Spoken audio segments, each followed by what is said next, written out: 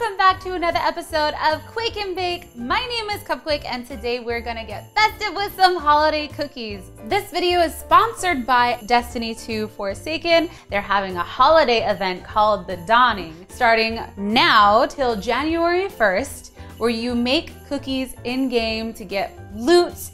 The cool thing is that the recipes in-game are actual real recipes, so bakers, get ready to bake. Destiny 2 Forsaken is a multiplayer first-person shooter video game developed by Bungie and published by Activision. It's available on PlayStation 4, Xbox One, and PC via Battle.net for under $40. The world is filled with secrets to explore and discover.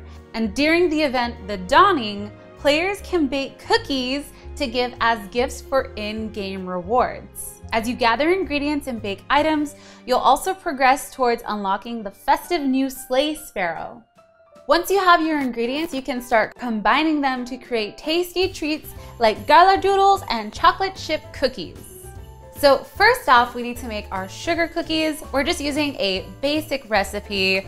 You're going to be needing your choice of sugar cookie mix. My recipe calls for 12 tablespoons of butter and 1 egg. In a mixing bowl, beat the butter with an electric mixer on low speed until creamy. Next, add your egg and blend together. Once mixed, slowly add your sugar cookie mix and combine until dough starts to form.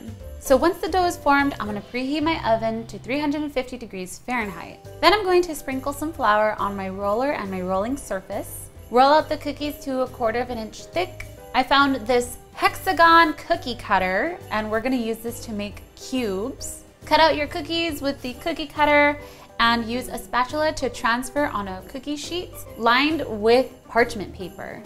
So while our cookies are in the oven, we can begin creating our royal icing. And for this recipe, I'll put a link in the description for the recipe I followed. So I used 2 egg whites for 4 cups of sugar. Beat the egg whites until they're foamy. Once they're foamy, start slowly adding the powdered sugar into the mix.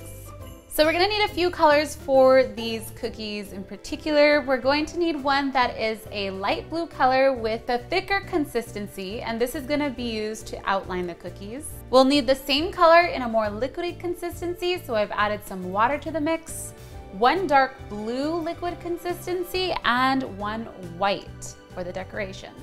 So now that I have all of my icing ready to go, our cookies are nice and cool, we're ready to decorate.